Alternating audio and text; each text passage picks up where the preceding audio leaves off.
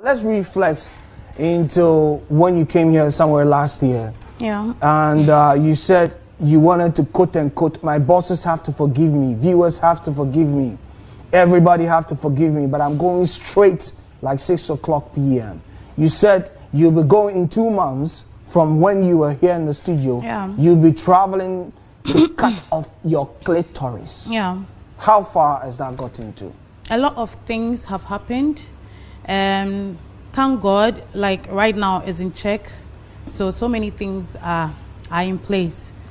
So I think I did the right thing by doing what I did. You cut it? I didn't cut it, but I had medical attention. Okay. Yeah, so right now it's in check. There are so many things that it's really bringing my mind back to it, and I think it's for the best. Okay, so right now you have some medications you take? No, I'm done with it. Okay, how long did you take medication for? Your 31 days. 31 days? Yes, 31 days. And then there was other liquids that I was supposed to be using too, so I used that one too for like 2 weeks. Yeah. So like now initially it was 17 to 20 orgasms. Yeah. Now how many do you have in a day? Oh, it's still there, like around 8. 8 orgasms? Yeah.